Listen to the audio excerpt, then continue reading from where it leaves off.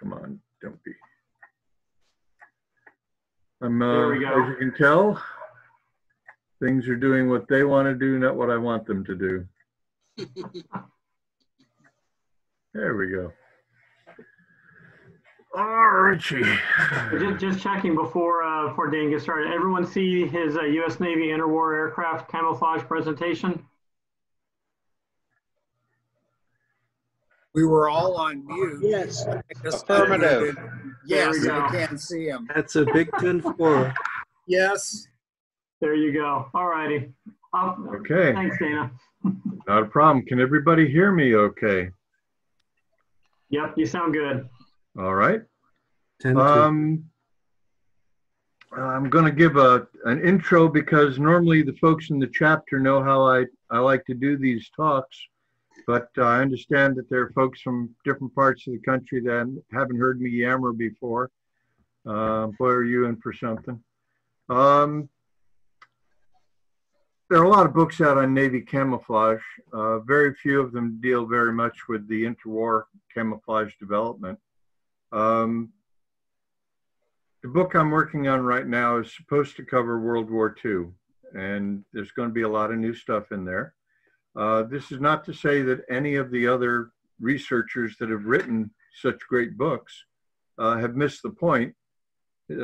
What has happened is that the National Archives has gotten really good about declassifying and processing and describing large numbers of files that were not available years ago. And I just happened to be lucky enough to be one of the first to get into those files. Now, they include a lot of the reports that have been seen before, but the juicy stuff for me is all the background correspondence and the handwritten notes even, because that's really what puts it into perspective. It's what were they really thinking at the time, and why did this happen? And quite often, a lot of things are going to have happened because people weren't thinking, they weren't communicating. All right, so let's see if, there we go. Now, most modelers are going to be happy enough to know what colors you apply to your build. You look at the picture, you've got your decals, you know what you want to apply. What you will see, though, is that the proper colors aren't always going to be coming out of a bottle of hobby paint. I prefer that what we're going to talk about right now is going to give you more options, not make you feel like you've got a wrong idea or you're doing something incorrect, or, oh, don't buy that company's paint because they screwed it up. But give you the opportunity to look at paint and say, you know, that is screwed up, but I add a little gray to it or a little blue to it or whatever it is, and I'll feel happier with it. And personally, of course, I'm more interested in what they did and why, because they never seem to find much time to actually build a model anymore. And of course, as always, the big rule, don't go telling somebody they screwed up their model and put the wrong colors on it. And by the way, Dana Bell said they screwed it up. It's the last thing I like to hear. I would love to share, but you'll notice I rarely come in and will share that you screwed up a model. If you ask me what should I do or what should I have done, I'm happy to talk with you. But please, after somebody's put a lot of work into a kit, let's keep it all friendly. All right, here's pretty much where our story is going to begin. Now, it's actually beginning in 1934. This is a Martin PM2 with VP2F flying out of Coco Solo at the Canal Zone. And it all starts with this man, Rico Botta, who's born and raised in Australia, joined the Navy in 1917, became a naval aviator in 1919, and took command of VP2F in 1932. 19 January 1934, he writes to the Bureau of Aeronautics, BUAIR, and he asks for all available information on naval aircraft camouflage. While he doesn't say why he wants that information, it appears that he was preparing a surprise attack on the so-called enemy fleet for Fleet Problem 15, which was going to happen in 3 months in waters near the canal. Now, the Fleet Problem is a big war game that the Navy ran every year. And you always wanted to be on the winning side. It helped with promotions and things like that. The interesting thing is that the Bureau of Aeronautics didn't have a thing. They found some magazine articles, they found some Army reports, but nothing they had anything to do with naval aircraft camouflage. That despite the fact that during World War I, the Navy had done a lot of experimenting with their own camouflage schemes. There were a lot of things on ship camouflage, but nothing on aviation camouflage. Now, it just so happened that Charles Bittinger was working with the Naval Research Lab on ship camouflage in 1934. So when BuAer went to the National or Naval Research Lab and asked if they had anything, they said, no, we don't, but we happen to have a camouflage expert here. Bittinger was one of those Renaissance kind of guys in my line. He trained in science and engineering at MIT, and then went straight to Paris to become a fine artist. During World War I, he worked with the Navy on ship camouflage.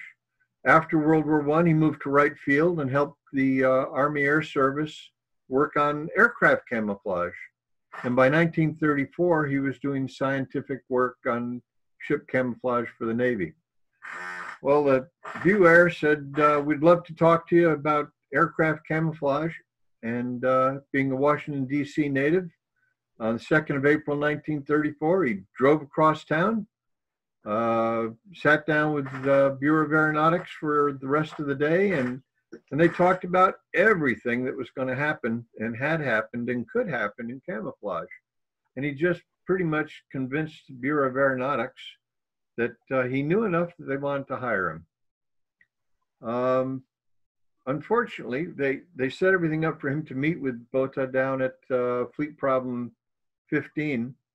But unfortunately, Bittinger was so busy that he was unable to get off the ship he was on and go ashore and talk to everybody about aircraft camouflage. But even without special camouflage, Botha did manage to sneak 2 of his aircraft under the top cover defensive airplanes and bomb and strafe the enemy ships and carriers and everything. So his suggestion was, if we can only get the camouflage worked out, we can be even more effective. Now, what Botha did get from BuAer was a bunch of Army reports, some of which had actually been written by Bittinger, and a few commercial articles. And Botha did not worry too much about undersea or underside camouflage. He accepted that the Army, which was claiming a pale blue with purple patches along the leading and trailing edges, would be the perfect camouflage for all airplanes. This didn't matter too much to Botha because he had flying boats and they were all using water-based paints at the time, and there was no way to get underneath one of those things and paint it up with a water-based paint. So he just accepted that the Army had the right colors down, and he decided that's what they would use if they ever got around to camouflaging something. But he did begin a series of measurements of the water around the canal zone. He got one of the earliest photo exposure meters and started taking readings of all the different reflections of the sea. They noticed that the colors that seemed to work best, they took color charts up with them, and they also took watercolors and they mixed their own colors in flight to what they saw below. And they saw that a dark blackish brown, a dark green, or a dark blue would probably be the best colors. Now, these are the original color chips, and as you can see, there's very little difference between them as I scanned them. This is what he sent in for his recommendations. He was really interested in protecting his aircraft when they were low over the water or when they were parked or berthed in the water. And he wanted to have a test that ran a series of dark multicolor patterns on at least one airplane. Compare that with another airplane in a single dark color. He also wanted to do some tests of flat black. And I proposed that after he ran these tests, he'd send the reports to the Bureau of Aeronautics for their evaluation. And he also asked that Mr. Bittinger be involved. Boda was not the kind of ego that wanted to shut somebody else out. He really wanted Bittinger down there because he valued the expertise. Well, by September of 34, Bittinger had been hired by the Naval Research Lab and Buaire to do some studies and a practical test. They were going to give him $1,000. That's $250 a month for 4 months' work. They were also going to give him $200 to buy supplies. He immediately got on the train and traveled out to see Kodak in Rochester to talk about optics. He traveled on to Wright Field to spend 2 days talking to the Materiel Division about what they were learning about camouflage. Then he went to Pittsburgh. I can only guess he was going there to talk to paint manufacturers, but we really don't have any record of why he was going there. In the meantime, he had a test being run by Naval Research Lab where they painted a 30-inch dark blue-gray fuselage band on a single 03 U2. They wanted to do two things. They wanted to find out if the paint would simply slip off the airplane because it was water-based, and they wanted to know if putting a band on the side of an airplane like that could even be seen. They found when the airplane was a mile away, you couldn't see the band with the naked eye. They also found when it was 4 miles away, you couldn't see it with 6-power binos. So they decided that patterns really were not going to be of any use to them. The one big thing that Bittinger brought with him that nobody had thought about was actually a color standard. And he used Munsell and convinced the folks at Wright Field that Munsell was a good deal for them too. And basically what Munsell was doing was creating a series of colors. Can everybody see the my cursor on their screen? Anybody see my cursor? No. No, I'm sorry. Well, normally when I do this, my cursor shows up, but it's not working for me today. I see it. I got it. You got it? Okay. At the top of the screen, you see yellow. Over here, you see, where'd it go? There's blue. Blue. Blue, yes. And over there somewhere is red. Give me a break. There it is. There's red. There it is. Then between the two, you have yellow, red. And between yellow, red, and red, you've got red, yellow, red. And all they were doing was basically breaking things down. They just gave you a basic idea. Let's go back one. Oop. There we go. Back one more. There we go. It was basically giving you a series of colors. The farther you got away from the center, the richer the chroma would become. And then again, you'd have a value as for the amount of darkness that you were dealing with. Here you've got the 6 values. So this color right here, for instance, would be yellow, red. Oh, where'd it go? Let's go out here. Let's pick this one. I can't even read it on my own screen, wouldn't you know? Here we go.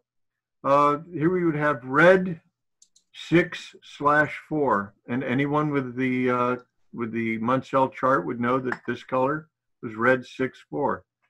They also ran the individual colors this way. You could see the purple, blue, red section from blue-green all the way over to red.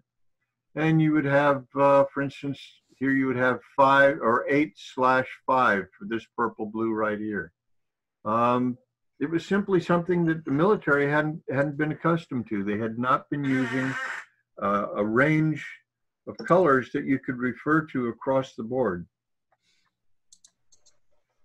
Bittinger submitted his first report in November 1934, and he set a number of rules. Now, the important thing about his report is the title, Preliminary Report on, let's back up again. Preliminary Report on Sky Camouflage of Naval Airplanes. Sky camouflage. He was only interested in making airplanes less visible from below. If you're on a ship and you're anti-aircraft, you want to have that airplane less visible. So, rule 1, the upper surfaces were to be a dark gray blue, as Munsell purple blue 5-2. Now, let's go back one. Purple blue 5-2 is actually this color here. It's not really, wait a minute, where is it? So this color, not that dark. He was choosing a color that would blend with the blue sky. Undersides, he wanted to paint a light gray or a light blue or even a light gray blue. And he mentioned a couple of Munsell's. Then vertical surfaces would be the same light color, the lightest color that you chose for what he called Rule 2. Again, I'm hitting the wrong buttons, please pardon that. Miscellaneous surfaces would be the light color of Rule 1, and again, he meant Rule 2. And that everything should be matte, not glossy. And this was news to the Navy also. He didn't want any sort of specular reflectance to show the airplane up. He produced 3 color paintings. This is one of them. He only did one of them, or one set of these paintings in color. And all the other reports had black and white photos of those drawings that he did. And he only did the drawings to show you what he didn't like. What he was basically saying, and you can see it over here, if the reader is somewhat disappointed with the effectiveness of the camouflage, he'll have received the impression we wish to convey. And again, these are the 2 paintings he did to show you that using a pattern, even a disruptive pattern, did not make your airplane less visible, it made it more visible. So he did not want any sort of patterns for his sky camouflage. In December 1934 to January 1935, Bittinger and Boda finally meet up and have to hash out how they're going to do their camouflages. There are reports in the National Archives. I found out where they are about 3 weeks ago, but I can't go in and copy them. This is the only known photo that I've been able to get my hands on from their tests. And what they decided on was a combination of what Bittinger wanted for sky camouflage and what Boda wanted to hide his airplanes against the sea. They chose a deep blue-green with a dark yellow-green for the upper surface colors. Sky camouflage would combine with that as lighter tones underneath. And best of all, there's supposed to be 24 other photos from this report. I hope when the archives reopen to be able to find and share those. Now, you'll remember that Bittinger had been talking with the folks out at Wright Field. Wright Field decided the Navy had probably figured everything out, and in their own catalog of color paints, because the Army was responsible for coastal defense, they decided that they would add the Navy's sea green color and the Navy's dark blue color, which is actually supposed to be dark blue-green, to their own catalog of colors when they had to camouflage for overwater work. All right, so February 1935, everybody gets together, BuAer, National Research Labs, or Naval Research Labs, and Bittinger as a representative of the NRL, and decide on 3 things. NRL produce an instruction booklet on how to camouflage your airplanes. BuAer would stock the materials and pay for the presentation of the final report. And the assignment to the report would be very similar to what had happened in the Coco Solo tests. The NRL would manage the tests, BuAer would fund and support them, and the operating forces, meaning the fleet in San Diego, would execute the tests. Handbook of Instructions comes out in March 1935. Now you realize they've only done 1 test, and this is how your camouflage is all supposed to be done. They codified everything they learned from the Coco Solo tests, and they standardized a pale purple blue for lower surfaces. And again, if you had a flying boat, and your flying boat was naval gray or what we would call aircraft gray, that would be good enough. They would have a pale purple blue on the vertical surfaces, and on upper surfaces, they'd have a dark blue-green for sea camouflage. Now, if you only were worried about avoiding being seen from below, you could omit the blue-green. And if you had a really large airplane and you wanted a pattern, 1/3 of your upper surfaces could be painted this dark yellow-green.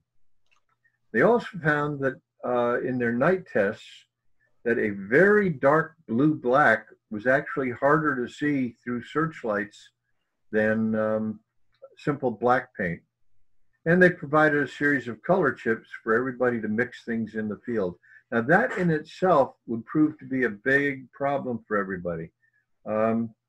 We all are modelers, we've mixed our own colors, but mixing your own colors to match a standard is not as easy as everybody believed. They would also, oh, by the way, the color drawings are in the archives, and again, I cannot get to them right now. But here's what matters. This is what's worth repeating. The standard colors are blue-green and yellow-green on your upper surface camouflage. All right, now we get to those field tests that everybody wanted to run through the operating forces. The tests were delayed until November of 1935. Didn't have the personnel to do the work. They didn't have the supplies to paint the aircraft. They painted one 3-plane section from each of 11 tactical squadrons, all of them per what they read in the handbook. That's 33 aircraft minimum, and yet we don't have a single photo of one of those airplanes yet. Each unit had to mix their own paints. Generally, the results were very poor. They were given a 3-inch by 3-inch color chip. They were given a bunch of dry water or dry paint to mix together and water to throw in there to apply it. They were also given LePage glue to add to help the paint stick to the airplanes even better. Now they found the sea camouflage was fairly effective, even though the colors didn't match very well. But they found the sea and lateral, or the sky and lateral camouflages were too dark. This was the first phase of the tests. This was supposed to be the end of all the testing, but they decided to go to a second phase. They decided that they didn't need to paint 33 airplanes in order to test it. They decided to go with 6 BFC-2s from VB-2B. They decided to lighten all of the underside and lateral colors for the second test. They decided that the first aircraft would use dark green and gray sides. The gray would be broken with white stripes on the undersides, but that airplane crashed before the test began. It was not replaced, and they did not test that scheme. So let's see what they did. Here are the drawings they did, and again, one report says enclosed are the 15 photographs of the aircraft, but no photos were attached to my copy of the report. This is similar to what Airplane 1 was going to be. It was going to be the dark green, it was going to be a blue-green, and then a pale, or the pale yellow-green disrupting the upper surface colors. The undersides were going to be the pale purple-blue. The sides were going to be the gray with no tone at all. The diagonal stripes that were supposed to go on the fuselage were not actually applied to this airplane.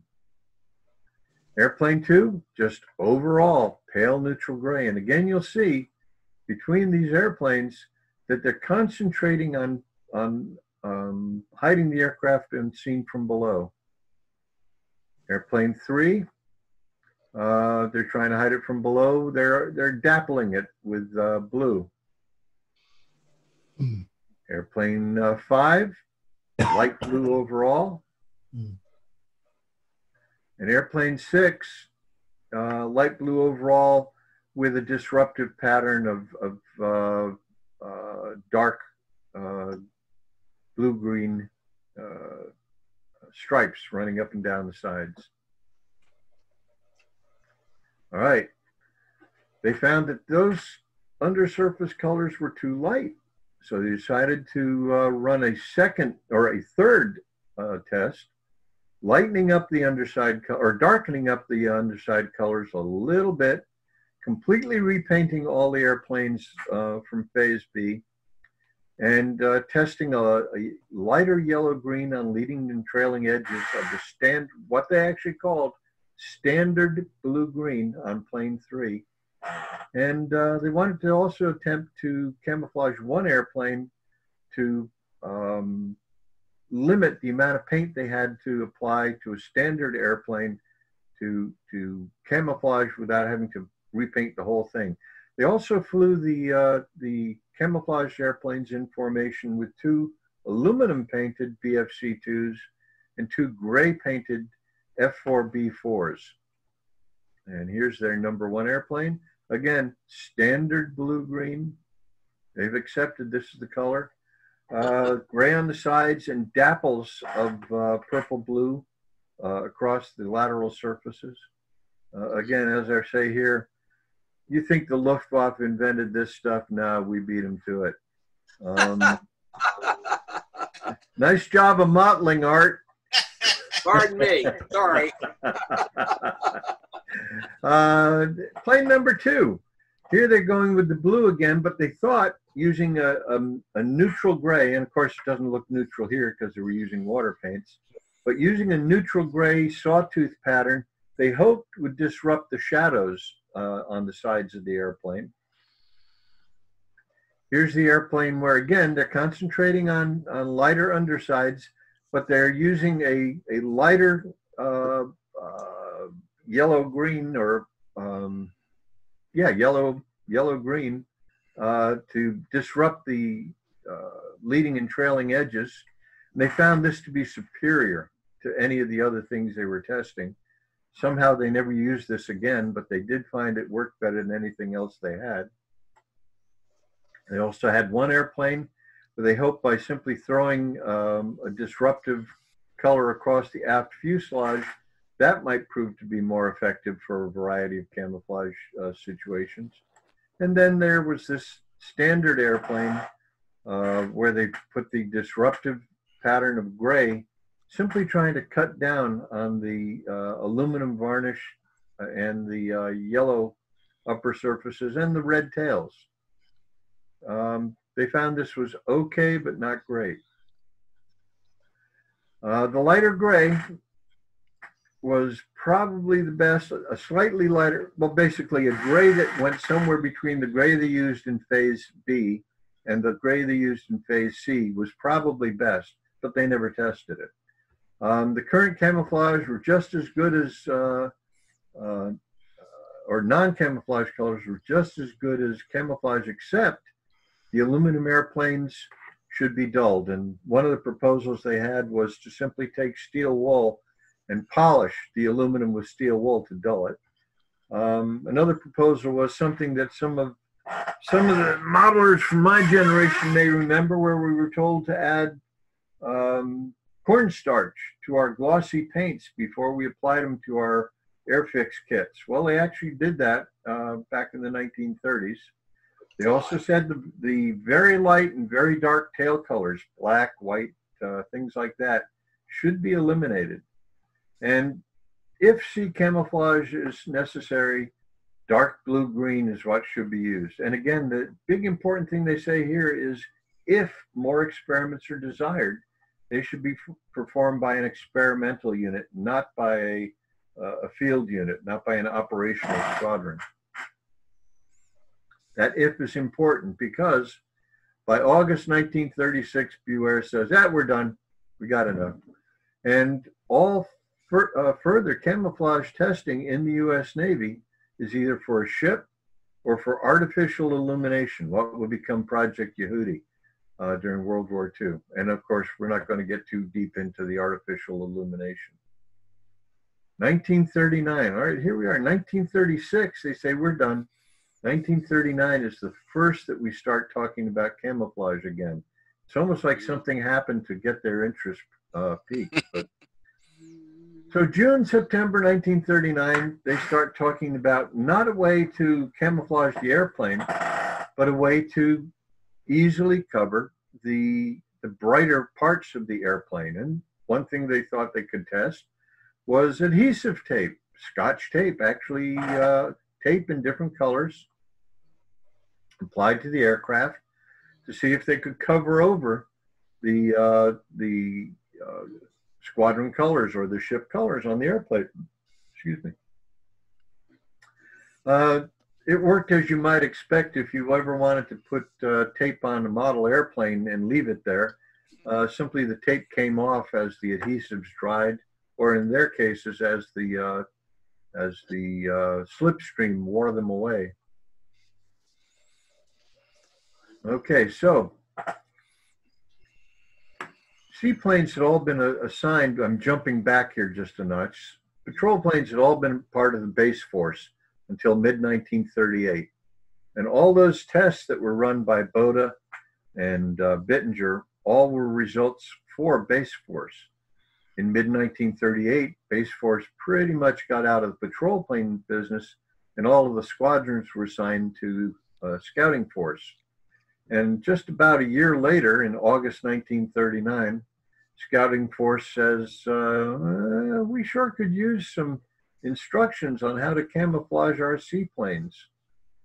The information they were sent back was that dark green and dull aluminum would be the standard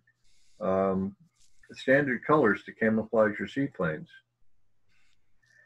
It isn't until October 1939 that the Navy even begins to consider permanent camouflage. Everything they've tested, everything they've advised as standard is water-based camouflage, usually mixed with LePage glue to help it stick, but nothing about enamel, nothing about dope, nothing about lacquer. But then, of course, just like the Army, they learned that Lockheed is delivering Hudsons. Does appear, watch this. I wonder if I can, no, I can't do it. I was hoping I could fix that. Yeah, like I said, I finished this 15 minutes before we got together. I never got the time to run in and do a spell check. But those Lockheed Hudsons were really great airplanes. And as I recall, Galland actually said, give me a squadron of Hudsons and I can beat the British. But for foreign export, they were using permanent camouflage paint.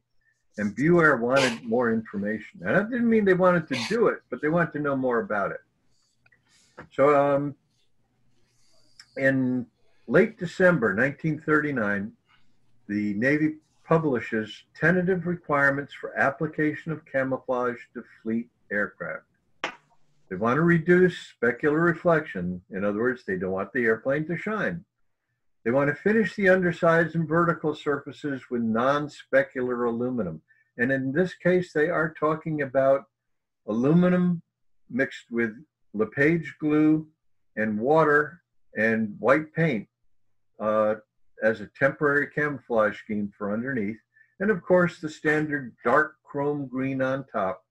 Now, they also mentioned that you could use dark blue or dark gray or black up on top if green wasn't immediately available. So they are definitely still hooked on the idea that green is the paint to be used. And they also want to retain the national insignia, kind of required by the conventions that we had signed in peacetime. And again, those paints are to be non-permanent. You want a paint that you can put on, and after we win the war next week, we can simply wash the paint off again. I mean, who would dare raise a fist against us? All right. In December 39, they also decide that they do need to run a new test. And they give it project number 3606. And they ask the Naval Aircraft Factory to test day sea camouflage along the New Jersey coast. They were going to use a sky blue that was mixed from ultramarine, a monastral blue. That I actually had to look up. It's an artist pigment, an organic copper-based blue. They also wanted to try a lighter sea gray. They wanted to try a sea gray that was darker than aircraft. Dana? Gray. Yo! Dana, the camel salad. Sky blue, ultramarine is a dark blue. Yes. And what color is that monastral blue? It is a medium blue.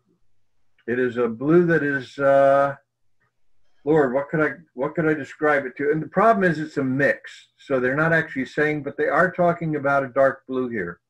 Oh, okay. So the sky blue is actually a dark blue. Yes. Okay. Very well.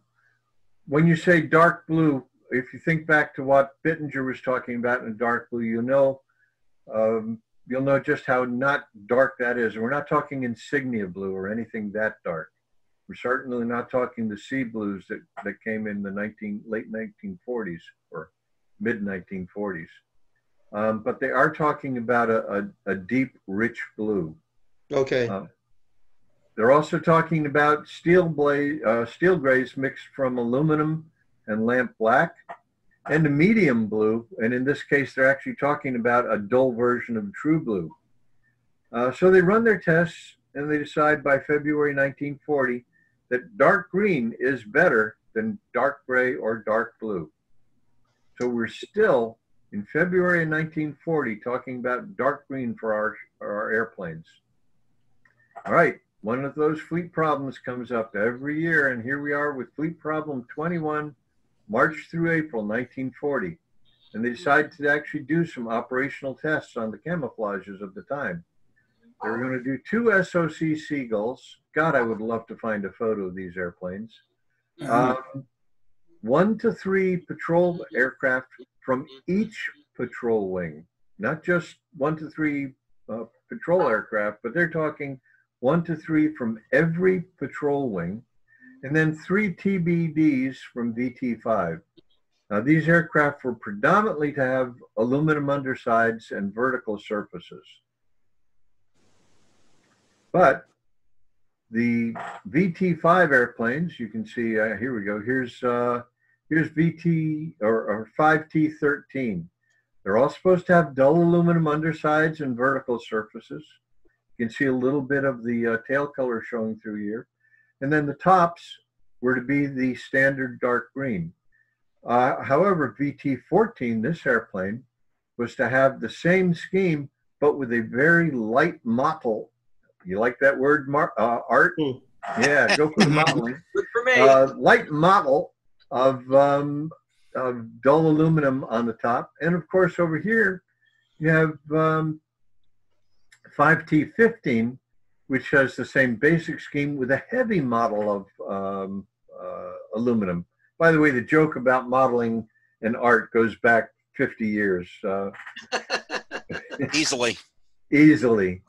But anyway, they were evaluating not only the capability of the airplanes to remain invisible when seen from below, but would breaking up the dark green make them less visible when seen from above. Now, once they got to Hawaii,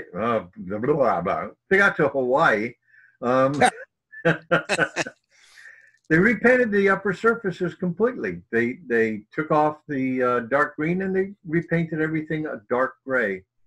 And then again, put varying degrees of aluminum mottling on top of each of the aircraft. Then they moved into Pearl Harbor and they repainted the upper surfaces again, now using black with varying degrees of aluminum mottling on upper surfaces. Here's 5T15, the aircraft that had the heaviest mottling. Obviously, it has been wet. It's being pulled aboard after a quick dip in the ocean. And yet, most of the camouflage paint is still there. Not all of it, but most of it is still there. Dana, I noticed there were no under-wing markings either on the carrier. No, this is back when camouflage was you hide your airplane completely. And they had not gotten their gear together and figured out that they still had to mark the airplanes. Okay, we're going to, there we go, jump to McClelland Barkley, another artist involved in the whole idea. He had tested a disruptive optical illusion camouflage scheme with the Army in 1938. He painted up B-18. Failed miserably. But in 1940, he approached the Army, or the Navy, saying that he would like to test the famous Barkley camouflages on Navy airplanes. And they ran those tests in September and October. And as you can see, the basic schemes were laid out for optical illusions.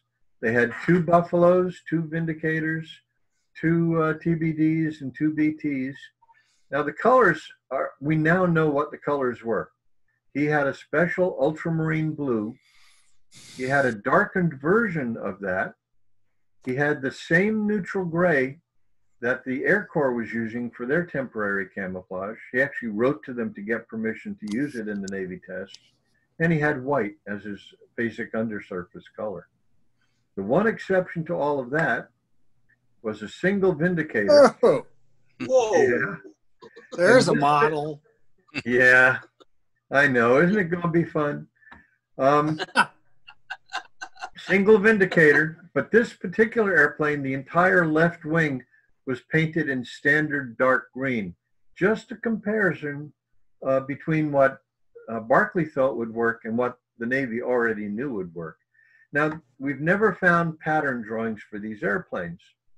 And the reason for that is they never made pattern drawings. They sent Barclay large-scale models, probably 24th scale from what I'm gathering in the writing about the models. And he painted up these models and brought them with him so that they could paint up the aircraft. The models have since disappeared. There were a number of requests from different admirals to have the models sent to them for evaluation and basically something looking good on your desk when they have your picture taken, I guess. These disruptive optical illusions were considered a total failure. They're not even good disruptive patterns in the sense that if you look at, at ships, when they camouflage ships, you did get some deception of motion and shape and stuff like that. This is nothing. This is almost like an advertisement rather than a camouflage. Indeed.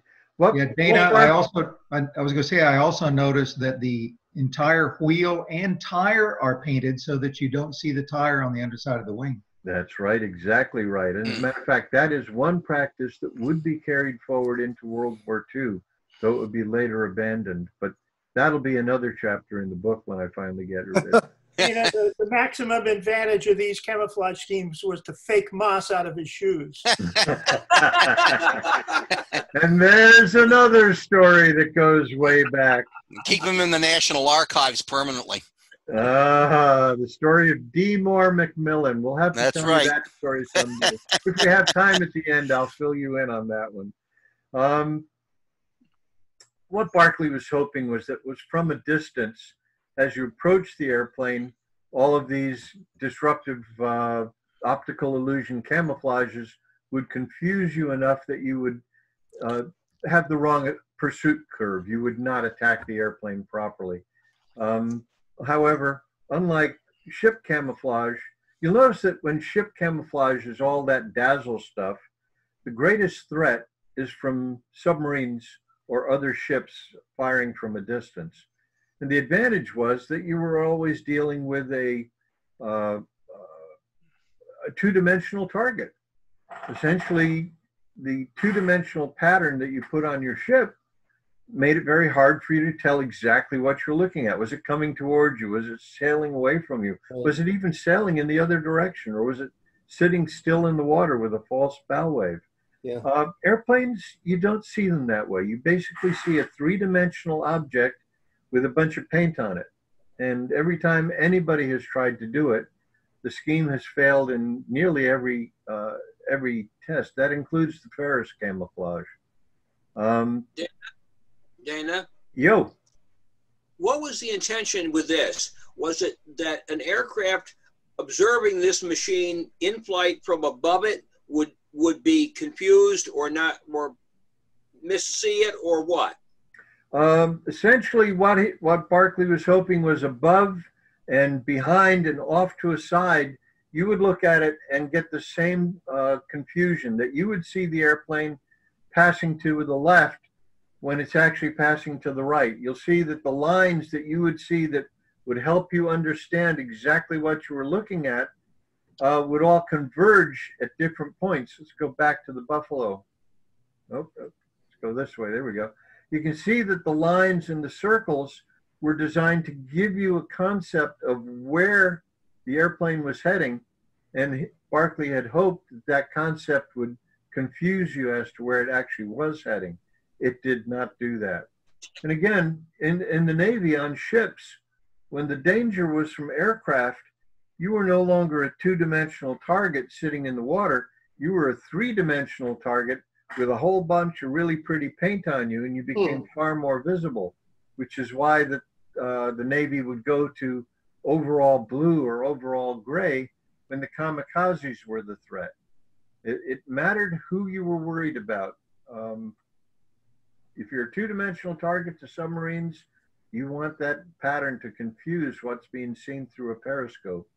If you're a three-dimensional target to a kamikaze or a Luftwaffe bomber that's sitting out over the Bay of Biscay, you want to make sure that you're invisible, not highly visible with a bunch of confusing paint. Then from a distance, these camouflages from the air were of no value. No value whatsoever. They made you more visible, and once you were more visible, it was very easy to figure out which way you were going. Thank you. Not a worry. Now, we've all heard about the green SBDs, and what I can tell you is I don't know if they were green. I believe that some of them were green, but I can't prove that. I know that Pete Bowers and a number of other folks had a picture of an SBD-2 that was supposed to be dark green. Now, for most of the period we're talking about, dark green was the standard upper surface color. Now, here's what I have got. November 1940. Commander Aircraft Battle Force, to sink us, recommends that all SBD-2s be delivered in non-specular aluminum to avoid any sort of delay. However, the Bureau of Aeronautics proposed changing those instructions to dark green over a non-specular gray instead of aluminum paint. You notice at this point, we are finally talking about permanent camouflage. We're arguing about what that permanent camouflage should be, but at least we're talking about it. So BuAer has this one idea. ComAir Bat Force has a different idea, but it's the first indication that we're getting that dull aluminum is not a good idea. This is the first time that we're actually talking permanent paint, and we're talking not using dull aluminum. No matter what you do to aluminum, no matter how much you buff it with steel wool, or no matter how much, what was the powder? No matter how much powder you add to the mix, you're not going to eliminate the glint entirely. And they wanted to get a color that eliminated that glint. So it doesn't prove that they were green. However, the very next day, BuAer and the Naval Aircraft Factory begin research on permanent camouflage paints, because even though they're saying we want you to paint them in a permanent finish, they hadn't identified any permanent paints. And that same day, the commander for Aircraft Battle Force recommends the use of a blue-gray instead of dark green. Now, there's no reason under the sun for him to say blue-gray, other than he thought blue was prettier than dark green. Nobody has run a test that said blue-gray was more effective. As a matter of fact, if you remember back to the earlier tests, every time they ran a blue, they said that it's pretty good, but dark green is better. So CNO says we're going to issue a new camouflage instruction for permanent camouflage, and it will be no later than March 1941. But 5 December, the Naval Research Lab is developing new color standards, and they're still including dark green as the new color standard and not blue-gray. So people are starting to get into a rush about developing new camouflages for their aircraft, but they're not able to communicate. And I believe that was because the internet was not working for some of these units and their email was not getting through as quickly as required. Atmospherics again. Yeah, it had to be that. All right, here's December 1940. This is the Fleet Air Tactical Unit out at San Diego. And they are in December 1940 actually testing their latest dull aluminum mix on an SB2U. They found it worked very well. This is a March 1941 photo, and it's not a very good photo is what it boils down to. And also it's backlit. So it's quite possible that this airplane has been repainted in light gray by the time this photo is taken. But I believe they did not repaint it. I believe we're still looking at overall dull aluminum, just backlit. And I know it's this airplane because the tactical unit or Fleet Air Tactical Unit only had one SB2U. So it had to be this airplane. I just don't know if it's still wearing the dull aluminum scheme. Dana, it looks like there are two different colors on it. From the pilot's shoulder back to the observer, there's a lighter whatever it is. Indeed, indeed. Now, if the Navy had switched over, as they would eventually, to using lacquer and dope, I would expect that the lacquer would not match the dope. No matter what you do, it's nearly impossible to get two different paints to match. The problem with that is that if they had switched to aluminum lacquer forward and aluminum dope aft, that demarcation should be occurring right here, not right here. I don't know why we're getting a shadow there or a different shade. I've seen what you're talking about, and I cannot explain it. Good question. It also looks like the paint's been rubbed off by the observer where he steps. That would not be unusual, especially on a test. Well, never mind. We're not going to do that. Right. Dana, Yo. before you finish, and I don't want to push it in now, but before you finish, would you comment on the paint of the aircraft on a film I guarantee 100% of us have seen, which is the Technicolor production of Dive Bomber? I was watching that just for this whole project. I should have my notes out about the time checks and where certain things happen. Yeah, I will talk about Dive Bomber in a wee bit. Okay, you've seen these photos. They're life photos. You've seen this is without a doubt, this F4, F3 is dull aluminum overall except for the tail. And as some of you have probably heard from some of my earlier talks, getting ahead of themselves, Grumman had actually painted the tails for the Navy. They painted green tails and black tails for the next 2 squadron worth of aircraft that they were going to deliver. And they said to the Navy, well, now you've just changed the contract on us. We've already painted the tails. Would you like to paint us or pay us to repaint the tails in dull aluminum? And the Navy, of course, said, oh, no, hey, just deliver them, not to worry.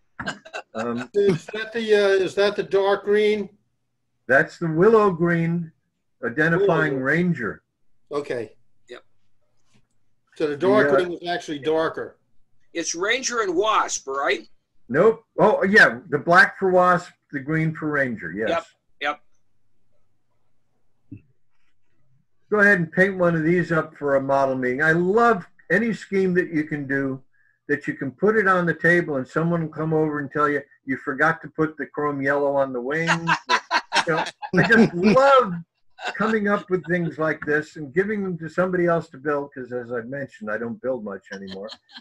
Just to get it out on the model table so that somebody will jump in and say, hey, you know, fella, you really ought to get your act together and study those colors a little better, which is why I ask you not to do that. But anyway, all right.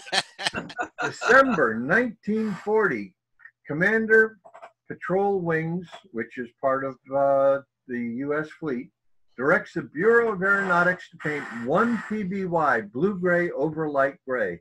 After all, we've already decided that's the scheme we want to use. This airplane, this PBY-4, Bureau number 1241, part of VJ-1 at San Diego, photographed on 10 January 1941. As you're reading faster than I'm talking, it is the first ever Navy airplane to be painted blue-gray over light gray.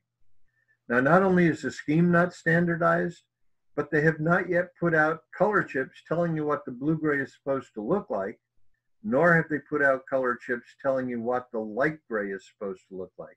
But needless to say, since Patrol Wings Commander had decided to paint them this way, this was the perfect color scheme.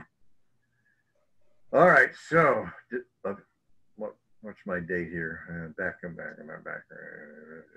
10 January 41. We're backing up to December. All right. Now here's Buair authorizing Douglas to paint and changing the contract to paint all their SBD2s light gray. All right, the very first light gray color cards aren't even issued until 3 days later, and there aren't many of them being circulated. Buair begins changing the contracts, saying all of your carrier-based airplanes and battleship and cruiser-based airplanes should be painted light gray overall. Patrol airplanes will be an exception.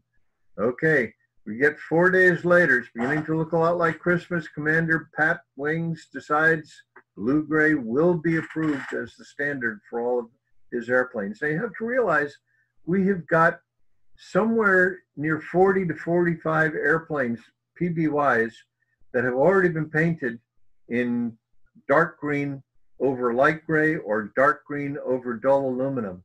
And yet we cannot find a single photo of one of those airplanes. There are reports as each unit painted the airplanes giving you the hull number, like 12P7 or whatever, giving you the bureau number off the tail of the airplane they painted, and yet we cannot find photos of these aircraft. Driving me nuts! And as you look at this aircraft, this SBD, it's pretty clear to me that the airplane originally had been painted dull aluminum in permanent paint, then overpainted with light gray. But because you're painting one color over another, that paint is not sticking very well. It's coming off in flight. It's coming off from people standing on the airplane to maintain them. But nobody's standing back here. That's just rubbing off as the airplane squeezes through the air. Dana? Yo. Is this light gray the color which is, in my experience, usually referred to as neutrality gray? It is referred to as neutrality gray. That is entirely invented by modelers. There is no color called neutrality gray. Okay? But if you're talking about neutrality gray, this is what you're talking about. Thank you. Gotcha. Not a worry. What has happened is you have neutrality patrols setting in around the same time the light gray is turning up. You have neutral gray in the Army, and a number of modelers back in the 1960s started putting it all together and invented the term neutrality gray. This is not that. Or it doesn't exist, but this is that. How's that? If it were, this would have been it. There we go. All right, so 30 December, Buair starts issuing orders and changing contracts to paint blue-gray on patrol planes. They, again, have not issued the color card for blue-gray. All right, things start happening fairly quick. Yeah, notice fairly quick in the Navy means nearly 5 months later. Commander Battle Force announces that all 93 cruiser and battleship airplanes have been painted in light gray camouflage.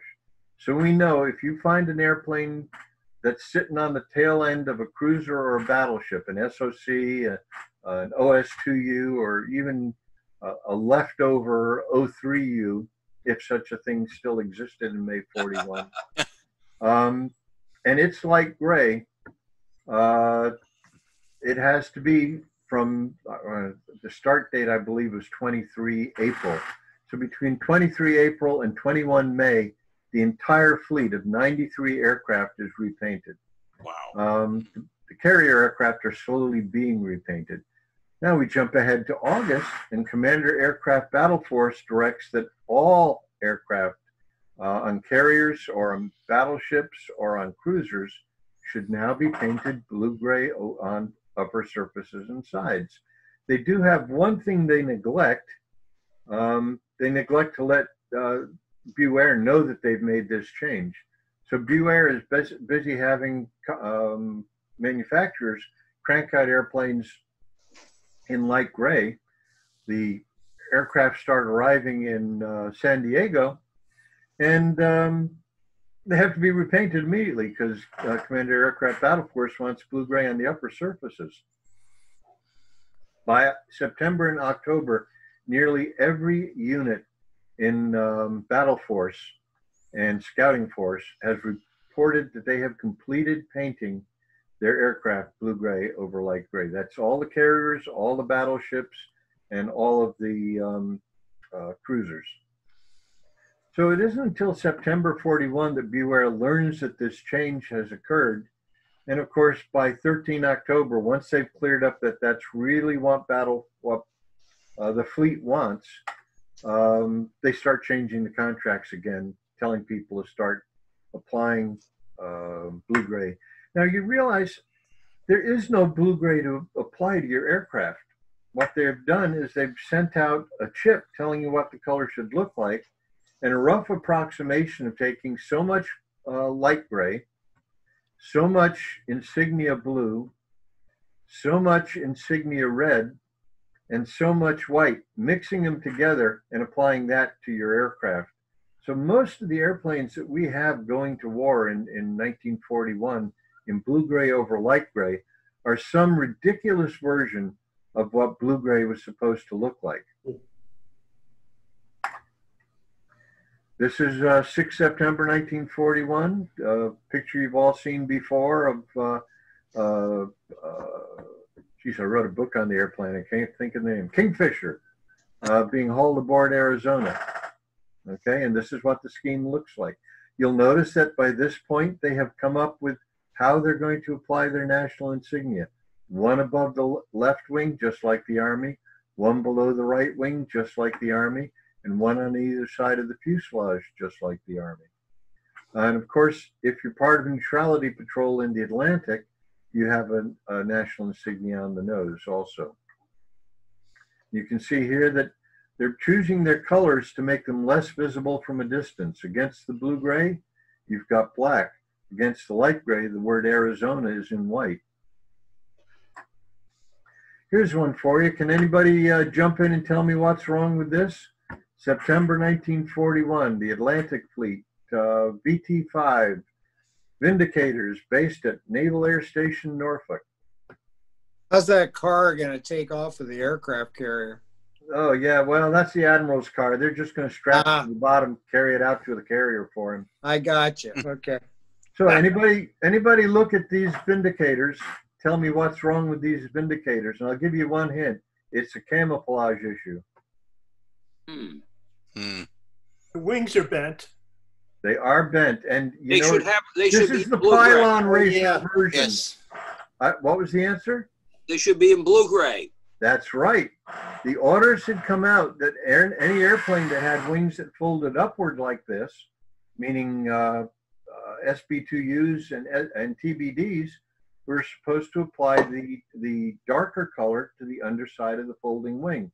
The idea being that on board the ship, you didn't want your aircraft camouflage making your ship more visible. VT-5 had been repainted at Norfolk, but they hadn't noticed that little part of the order. And so this is, go ahead and put that on a model table and see what you hear.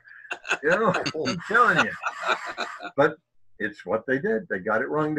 And there are other pictures, of course, of VT-5 taken about 2 months later, and they all have had the underside of the outer wing panels repainted. All right, favorites of mine. This is Philippine Islands. Oh, yeah. Oh, yeah. Now, we keep seeing these photos in the Philippines, and we keep hearing that these were last-minute rush jobs because the Japanese had attacked. Well, this is October 1941. It's a little early for that. Yeah. This is in preparation, and you can see that one of these airplanes appears to be wearing the blue-gray scheme. It's got the single camouflage star. Most of the airplanes here have got the single camouflage star, but several of the airplanes have got a multi-tone camouflage scheme, including some of the smaller aircraft. This is a much softer image. I didn't copy it myself. I'm going to go back. I've got the negative number. But this is in August 1941, anticipating the Japanese attack. Still And clear. again, multicolor schemes of some variation. Here we are in May 1941, still in the Philippines, and you can see multi-tone camouflage schemes. this early, the stars are on both wings. My belief is that after many years of saying that you're going to camouflage your aircraft dark green, dark blue green, and dark yellow green on top, that when the Philippines began to get ready for what everyone expected was a Japanese attack on the Philippines, that is what they actually used.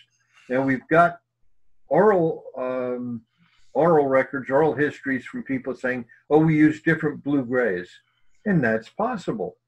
But if you've ever seen the waters around the Philippines, nothing's going to make you stand up more than something that's not green or brown.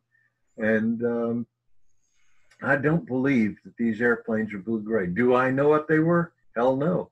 But I really believe that all those tests going back to December 1934 and January 1935 resulted in these Pat Wing 10 airplanes being variations of the green upper surface camouflages. I'd love to go through the records and find proof of it. And there's a good possibility that records of the USS Augusta, the USS Augusta was flagship for the Pacific Fleet at the time. And not many people spend much time looking at the, 27 feet of records of the USS Augusta in the National Archives downtown. I believe the reason there's that much paper from Augusta is because Augusta was the flagship, and they weren't recording everything about what happened on board the ship. They were recording everything that happened on the Pacific Fleet. Yeah. I would love to get my dirty little hands in those files and find proof of what they were painting these airplanes. The Asiatic Fleet. What did I call it? Pacific Fleet. Thank you. Asiatic Fleet. You are right. The important thing, all those orders we were finding earlier were for the Pacific Fleet, and the Asiatic Fleet was not bound by those orders. Dana? Yo. You remember Jim Moss when he did the Dutch DO-24 article? Absolutely. Which was operating in the same area and showed DO-24s in a kind of a mud camouflage over white? Yep. What do they call it? Milk white and mud color were the two Dutch colors. Yes. Yep. Yeah, I actually found the DuPont color numbers for those paints in the National Archives many years ago. And Cool. but good. I've never been able to get DuPont to spring with color chips to let us know what the actual color was supposed to look like. Dana, do you have any information on that ship? It looks like an old four-stacker that lost you. Yeah, it's been, you can see the crane on it, and I cannot remember which one it is. The lack of a hull number means that we're not looking at a destroyer any longer. We're looking at one of the auxiliary ships for float planes. They modified a number of flush deck four stackers to act as flagships for the patrol aircraft, particularly the smaller ones. There are some diorama possibilities for you. Yeah. All right, where are we? Okay, now, here we are, 2 days after Pearl Harbor. I did say I'd get through December 1941.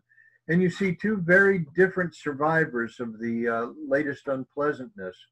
One of these airplanes I could almost guarantee is blue-gray over light gray, and you can see the single star on it. However, you're looking at a second airplane, much darker, no national insignia anywhere to be seen. It is the Seagull scheme used by VP-11, devised by Lieutenant Commander Dayton R.E. Brown. Now, I spent a lot of time trying to figure out how the man that designed the Brewster Buffalo suddenly found himself a camouflage expert for the U.S. Navy. And Dayton Brown indeed did become the head of the Navy's camouflage section in World War II. However, the man that invented the Brewster Buffalo is Dayton T. Brown, and this is a totally different individual, Dayton R.E. Brown. He tested two airplanes. One of them he painted black on top and white on the bottom, and came up with varying degrees of white or of gray moving down the side to have this graded camouflage scheme on the side of his airplane. A second airplane, he painted dark blue on top and white on the bottom and did the same thing. He found that the black and the blue were equally effective. Neither one was particularly better than the other. However, he found that all of the blue pigments he had tested faded rather rapidly. So he decided that they'd go with the black, the gray, and the white as the scheme. And every airplane but one was painted in black, gray, and white in what was called the Seagull scheme in VP11. This became, when Dayton Brown became head of the camouflage section, this became what they called the gray scheme, and what eventually was simplified into what we all recognize as the dark blue, the or sea blue, intermediate blue, and white scheme, the graded camouflage scheme of 1943. This is where it all began. And again, Dayton Brown, being that he's testing camouflage, did not apply national insignia to those airplanes. So, oh, one other thing before we get to the end. The very first thing that we end 1941 with is objections from the fleet that the blue-gray that they're using on top of their aircraft is far too light, that it is not working. Not only does it fade too rapidly, but even when it's not fading, it is too light. And that is going to lead to the next chapter about the true story about blue-gray, dark blue, and light gray and white during 1942 and 43. So again, any questions, my friends? I'll stop the share. Dana. We'll come back to normal. Dana. Yo. Any comments on the film I guarantee 100% of us have seen, which is the best record of pre-war Navy aircraft in color that I know of, and that is, of course, Dive Bomber, which has a lot of weird stuff in it. Well, guess what? I have not seen it. So you have not seen it. Of us. Do we have a way of banishing people from the Zoom conference if they okay. Honestly. And to be honest with you, I don't. This is the first time I've heard of it. You've never heard of Dive Bomber? Good gosh. My God. I saw it years and years and years ago, but I don't even remember it. Well, I bought it several years ago. Fred McMurray. Wonderful. Yeah, but remember this, it's the guy that's Warner saying Brothers. this, It's the works. yeah, but the guy that's saying this, Don, is the only guy on the screen that doesn't have gray hair. No, I've got them. Even more reason to ban you, Don. Dana. Well, let me recommend that everybody get their hands on Dive Bomber, or just keep an eye on Turner, because they do bring it up from time to time. Every time they run an Errol Flynn or a Fred McMurray retrospective. Yes, and I just forgot the broad's name, and I say broad because that's how she's referred to in the movie. Phyllis Thaxter? Who is it? Phyllis Thaxter, maybe? Ida Lupino? No. Not Ida Lupino. That's okay. No, not Ida Lupino. Anyway, it established her as a bombshell from then on. But long and the short, it's filmed in 1940. So you're right at that transition period. Remember 23 April, they start repainting everything light gray? Well, they started filming before 23 April. So you've got scenes of these different aircraft flying along in full pre-war colors. You have scenes of airplanes in overall light gray, newly repainted. You have one scene where supposedly Errol Flynn is flying his N3N inverted over San Diego. Thank you. Over San Diego, over NAS San Diego. And you can see PBYs in the background, several of which have been painted a darker color that looks to be blue-gray. The movement is so fast that you can't really tell, but most of them look to be blue-gray. There was one airplane that when I freeze frame, I could swear that airplane was dark green, but again, that's no way to prove that the airplane was painted that color. But you get there right at that period where everything is changing, and you've got incredible things. You've got, after the death of a friend who went off flying when he was told he shouldn't fly anymore, and he dies. And in a somber, reflective mood, because real men don't cry, Fred McMurray wanders off to the flight line, where you have a number of PBYs that appear to be painted a very dark aluminum color, or perhaps a dark or maybe light gray color. I've not been able to get a good handle on what they are painted. They appear to also be painted a special undersurface color that was, oh Lord, I can't even remember the name of it. It was a rarely used color. It was used for less than a year as a sealant to prevent the undersides from leaking after repeated landings in hard water. And I'm guessing that what he's standing in front of for all of that 6 or 7 reflective seconds, he's busy looking into his future as an aviator. I'm busy looking at, what the hell did they paint those airplanes? It's just a really great,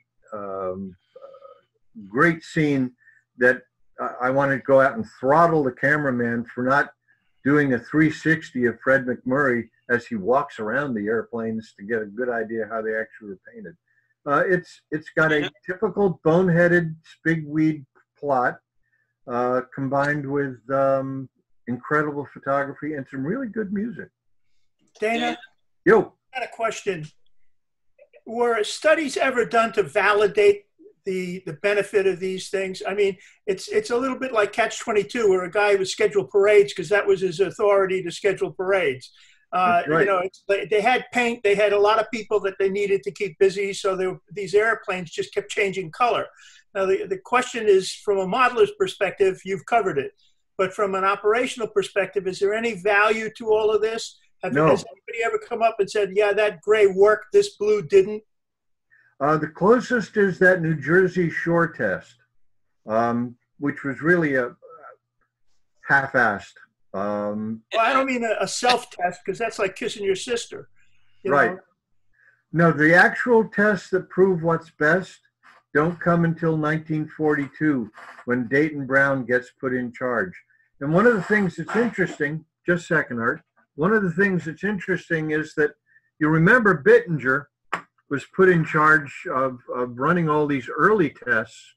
Well, when the Navy gets interested in starting over in 1939 and getting a better idea what to do, Buaire says, well, I think it's time we get real scientists involved and stop using artists. Oh, artists! Stop using artists to help us design our camouflages. The result being that instead of the only man who's trained in optical science, Bittinger, an MIT-trained engineer scientist, they go to Barclay, who's an artist. They go to Dayton Brown, who's an artist, but a really gifted one when it comes to painting airplanes. And they abandon any use of scientific notation for the colors they're using. They don't use Moncel ever again from that point. There are a couple of times where Dayton Brown brings it up in reports, but nobody else is using it. And it isn't until they start doing serious tests in 42 and 43 under the guidance of Dayton Brown that they start to realize just how bad some of their schemes are. What'd they find out? They found out that white is better undersides for most altitudes the Navy was flying at. They found that a much darker color called dark blue was better for upper surface and side when you're painting an aircraft for hiding against the sea or against the ground. As a matter of fact, and actually better color for hiding on a carrier deck, the color dark blue is never mentioned at all in any of the specifications, and yet it was standardized. Fully 1/3 of all the paint, of all the upper surface camouflage paint sent to the South Pacific in 1943 was dark blue. They're loading up the place with all this dark blue paint and never mentioning it. They finally, in December 1943, decide to issue a new order, and the order says several things. Number one, The upper surface color of all airplanes will be blue-gray. The undersurface colors of all airplanes will be white, and the color blue-gray will be matched to dark blue. So instead of actually saying we're using dark blue, they use dark blue, but they call it blue-gray. So all of the subsequent reports that tell you blue-gray are actually talking about dark blue. Oh. Go ahead, Art. You've had something for a while. One of the peculiarities in the film is it's pretty clear that Warner Brothers and Technicolor got caught in the midst of paint color change. But I would note the beautiful and spectacular material of Vindicators, which have been partially repainted so they are carrying the properly left upper right undersurface U.S. roundels or U.S. markings, yet they're still carrying the chrome yellow and silver schemes. Indeed. I've actually built a model based on that. The other important thing you'll see on the Vindicators is that part of the plot has to do with three buddies who are all great naval aviators, and they have one common enemy, which is Errol Flynn. But they all, well, he gets all the girls, and he starts off from money. But anyway, the three heroes all are member of the Top Hat Squadron, okay? So they've all got cigarette lighters with top hats on them. However, by the time they're filming the movie, the top hats have been transferred to the Atlantic. And so they're stuck with the Panther Squadron in the Vindicators. The only dive bombers they have are the Panther Squadron. So if you look really closely at the close-ups when they're showing these SB-2Us, you can see where they painted over the Panther with aluminum paint and put a top hat on the side of the airplane. And several months later, both squadrons get transferred over to the Atlantic, and they actually do exchange the unit insignia for the two units. VB4 becomes VB3 and vice versa, and they actually do exchange the insignia that are there. The top hats become the Panthers become the top hats and everything. So yeah, great movie. Gangs of fun to just sit there and make sure you don't drool over your remote or you will short it all out and there's no telling what will happen. Yep. Dana, real quick, you just mentioned about the white undersides and the darker upper sides. Does that sort of lead to the fact that the Atlantic scheme was actually probably closer to what should have been used, except it was a gray versus a blue? Well, yeah, you'll note one of the things that comes up from the reports, I had to make this fairly short when I did the presentation, is that painting all these different versions of purple blue, very pale purple blue underneath, very pale light gray underneath. And every time they get cited by a different ship, the same report comes back. It doesn't help. It doesn't make any difference. Nothing. The only reason we could tell this airplane was supposed to be camouflaged was we could see it didn't have a red tail. So all the undersurface colors fail miserably. And when they do the final report from BuAer and Naval Research Lab, the report says light gray or light purple blue is the best camouflage for undersurface colors. Despite all the evidence to the contrary, they've gone with this color scheme. The one person that knew better was Dayton Brown, and he of course uses it in his seagull scheme. But even there, you have to realize for most of us, what we call the Atlantic scheme was not the Atlantic scheme, okay? It was the anti-sub camouflage. It's just that nearly all the anti-submarine airplanes were in the Atlantic. The first Navy anti-submarine camouflage scheme was actually, and this is Navy camouflage as opposed to borrowing somebody else's, is developed at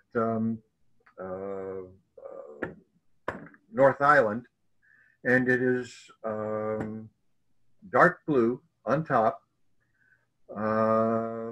light gray on the sides, and white on the bottom.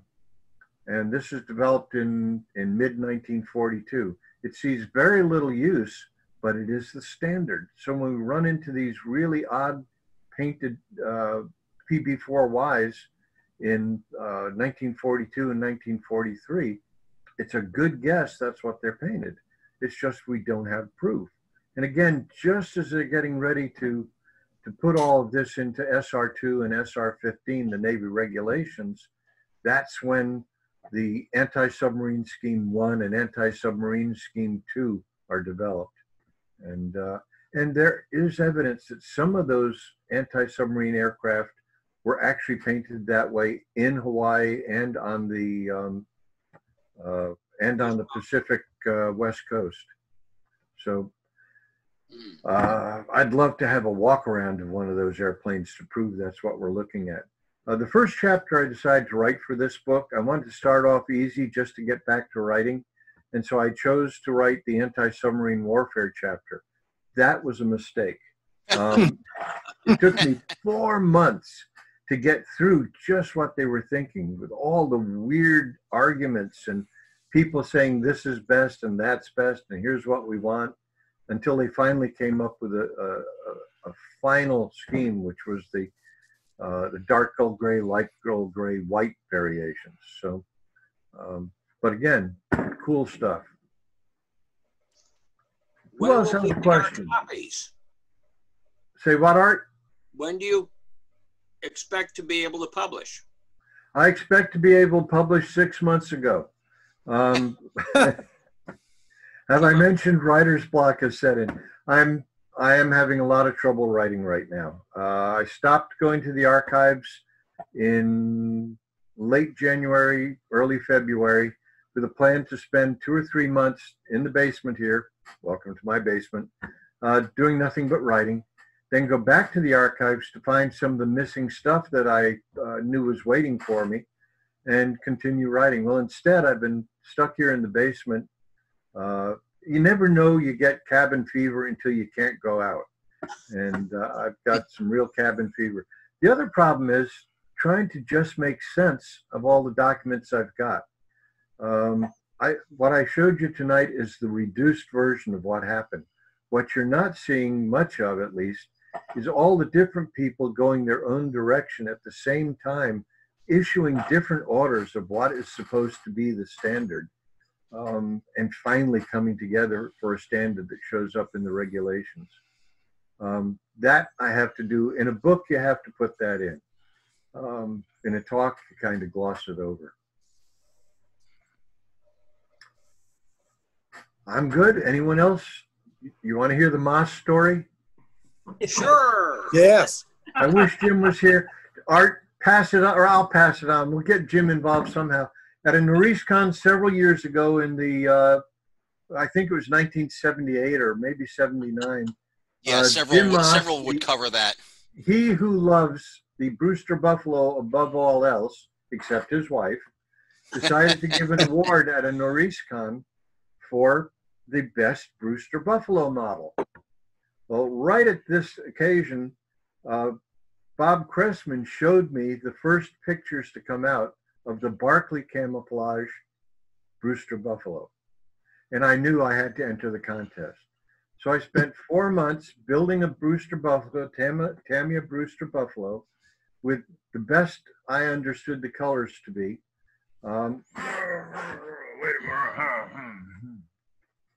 I'll be right there. Trust me, it was memorable then. It will be memorable now. I believed it looked a lot like this. Yes, okay, I thought there was more green involved. Yeah. Yeah. Okay. Yeah. So I put the whole thing together, painted up in the scheme, and drove up to, I believe, Syracuse. It might have been Binghamton, but somewhere in New York, in the free state of New York, and waited until Moss left the contest room and put the Buffalo down in the category for Best Brewster Buffalo. And of course, I knew that if I put my name on the form, he'd come and pester me to know all about it. Well, that's no fun. So I wrote my name down as D. Moore McMillan. D for my first first name Dana, Moore my middle name, and McMillan being the Bell family clan. And left it there. Well, a little while later, Jim comes into the room and he looks across and he sees there's another Brewster Buffalo. And from across the room, he says, nah, no. Then he goes walking across the room and he gets closer and he starts seeing this ugly piece of crap. And he gets closer and closer and closer. And finally, no. And he pulls up the sheet, and he yells as loud as he can, "Is there a D. Moore McMillan in the room?" Well, on top of everything else, I was living down here, DC chapter at the time. So I couldn't put DC chapter. We put down Brooklyn chapter, and we got Joe Turner. Joe Turner. God rest his soul. God bless him. God bless him. Joe Turner involved and said, Joe, we need to use your chapter. And so Jim races off to find Joe Turner. Well, Joe had made a couple of changes to who D. Moore McMillan was. Number one, he was just over 6 foot tall, and he was an African American. You can't miss him. All right. So Moss is out of the room, and I take the 3 pictures of the actual Brewster Buffalo. As soon as Moss has left the contest room, I go over and I put them. Now you have to realize, on a joke like this, you only do it to a friend who appreciates a good joke. And Moss, God bless him, doesn't mind being the victim of a good joke.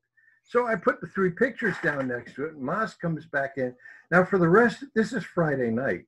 Until sometime Sunday morning, every time Jim Moss sat down to get a bite to eat, or sat down for whatever, or was off having a conversation, somebody would come and say, "Hey, Jim, over in the contest room, there's some big black guy named McMillan looking for you. He wants to talk to you about this scheme." I don't think Jim managed to finish a meal. I think people would wait until the waitress would put a plate in front of him to come by and say, "Hey, Moss, have you seen this guy McMillan? He's over in the vendor room.